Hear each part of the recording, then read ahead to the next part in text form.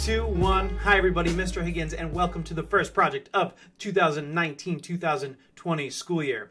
We are going to make a custom background in Photopea. This project is geared toward doing a standard computer background, but the way that I put this project together, you can do the exact same project to do a cell phone screen or any other screen, 4K TV, whatever you want. So this project is going to be in 5 parts.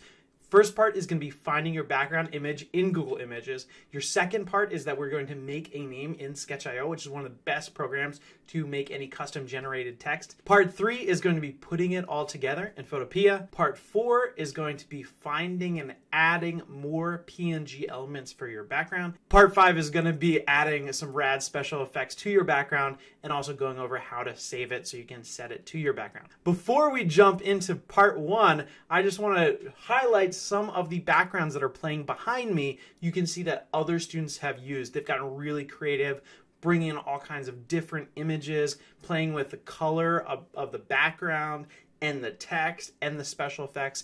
Part 1, finding your background image in Google Images. So first thing that we'd want to do is we are going to search a background.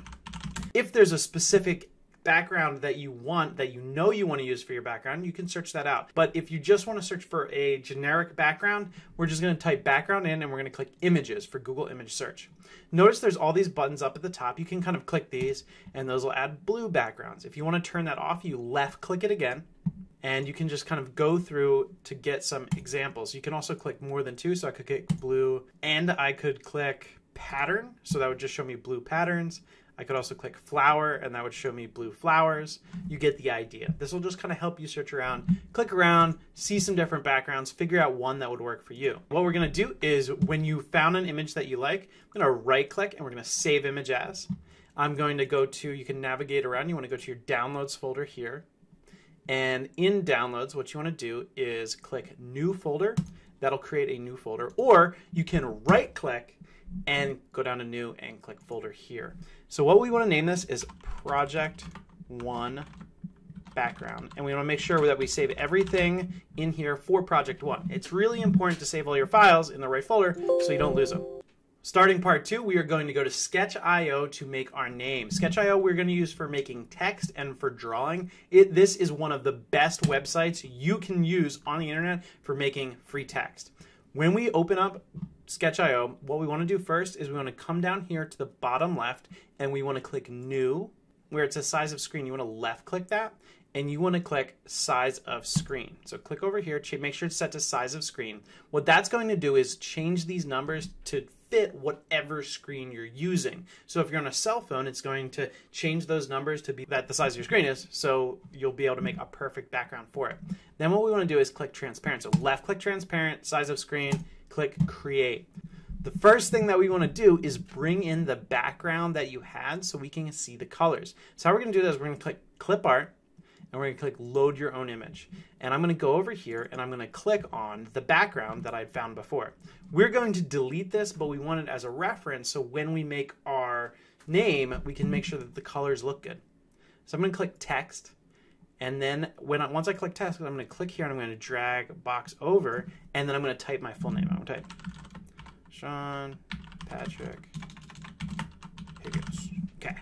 Now obviously black probably doesn't look that great on my background, but what I can do here is once I select it, I can come up here and I can change the font.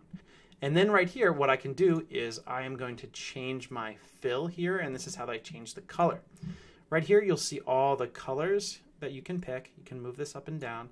So if I wanted to pick pink, that would kind of match the purples. You can also click over here to linear.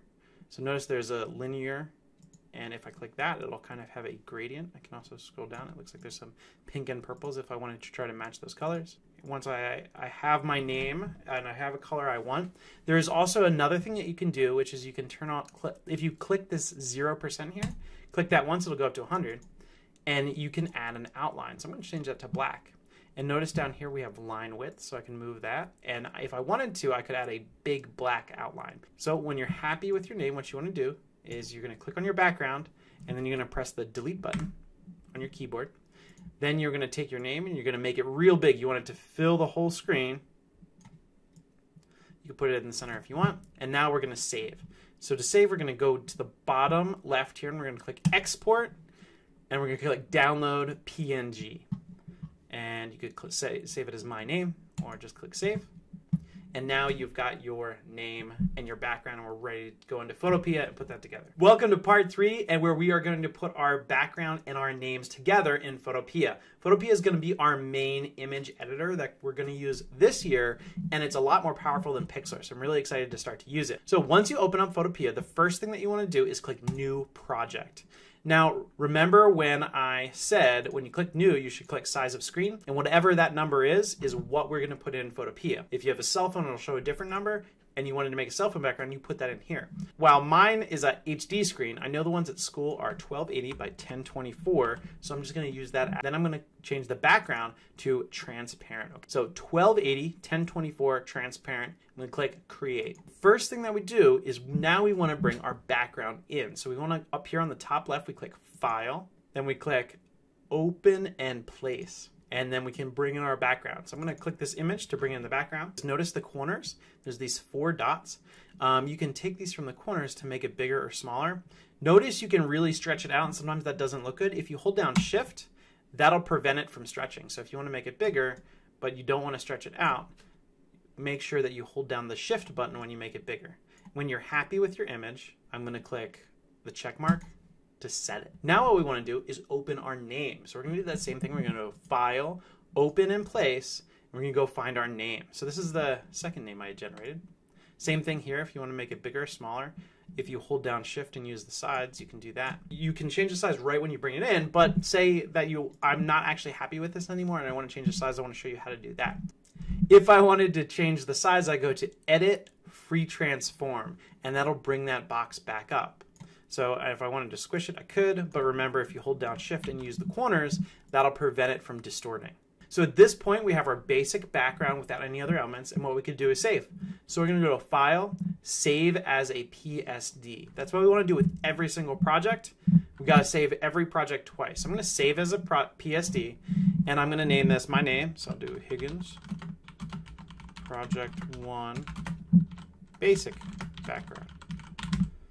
And I'm going to click Save. Now what we want to do is go to File, Export as a PNG. And you can name it the same thing. Just make sure your quality is set up to 100% and save. That creates a save point just in case you mess up, we can go back. So now we are going to go to part 4, which is bringing in some extra background elements. And this image that I have here is kind of, it looks like the night sky. It's kind of cool. So I'm going to type in moon, stars, type moon, and I'm going to click Images.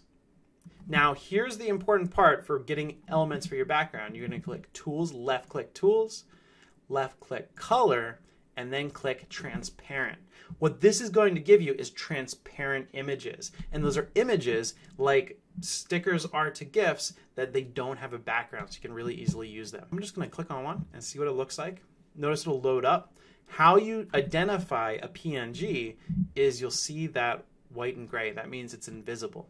So if you see that white and gray, it means you're good. I'm going to right-click, and I'm going to save image as. Left-click, save image as, and you're going to save that to your Project 1 background folder. Once you have a couple PNGs that you're going to add to your background, you're good to go. That's just how you search for PNGs to bring in. How we bring them into our background is pretty much the same way. We're going to go to File, Open and Place, and I'm going to grab my moon. And so notice it's really big. So if I hold down Shift and I take it down from the corners again, I can kind of put it around or up here, right? I am also going to go to File, Open and Place. I have some lighting effects. This is called a lens flare. So I just searched for a lens flare in a PNG. So I was just going to take that lens flare. I can kind of move it around. I can also, if I wanted to put it behind the moon, so I'm going to click OK. If I wanted to put it behind the moon, notice over here I can left click my layer and I can drag it down so it's behind the moon or on top of the moon.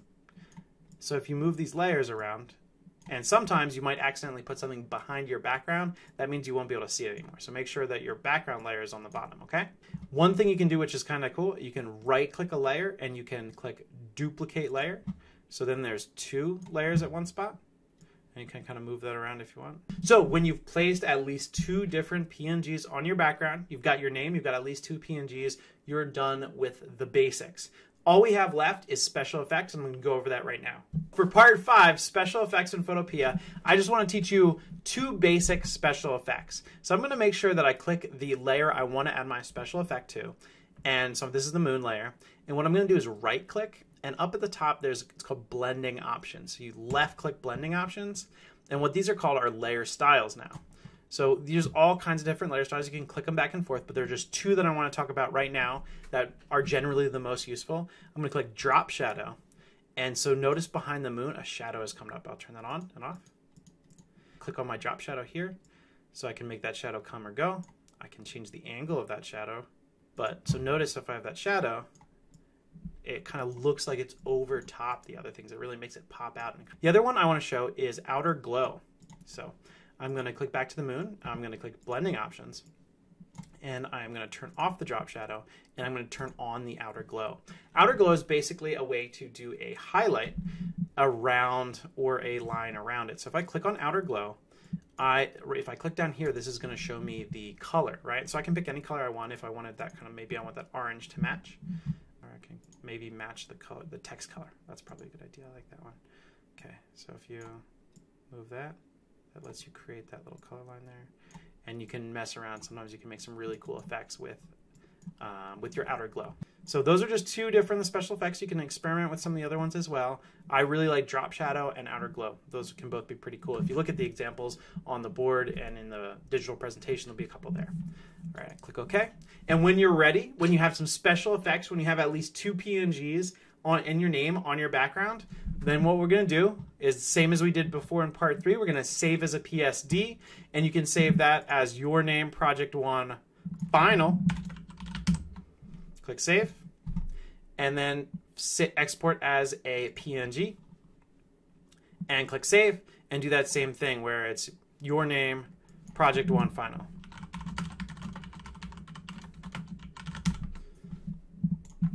Okay, and when you have that saved, the way you set that to your background is you can click that little arrow here, and you can go show in folder, or you could go to your downloads folder. You right click your image, and you do set as desktop background. And then when I go back to my desktop, it is going to be my background. So hopefully your backgrounds are looking amazing right now. And there's just one last part to this project, which is to take everything you've done together, and now we're going to make it into a cell phone background. Now, if you don't have a cell phone, that's totally okay. You could make this cell phone for a parent or guardian. You just need to know what phone they have so we can get the proper resolution. So you can just transform that background in Photopea to fit whatever cell phone you or your parent or guardian or anybody you want to make a cell phone background for has. So I'm just going to take you through that real quick. What do? Just go to Google and type in what is the resolution of Moto G7, iPhone 7, Samsung S8, whatever that phone is, and it will tell you what the resolution is. And what we do is we go back to Photopea and we can go new, and we're just going to type those in. The key is because we want a vertical background instead of a horizontal background, we want to make sure the bigger number is the height. So this is for an iPhone 7. I'm going to jump in here and I'm going to type that in 1334 width 750. Now I can run that same process that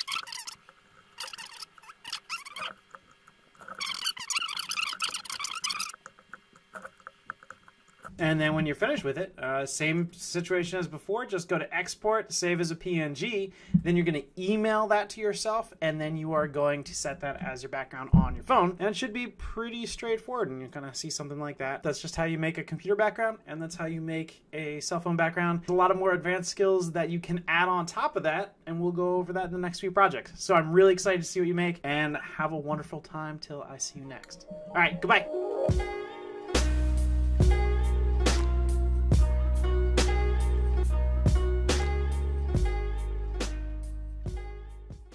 Cell phone background, right?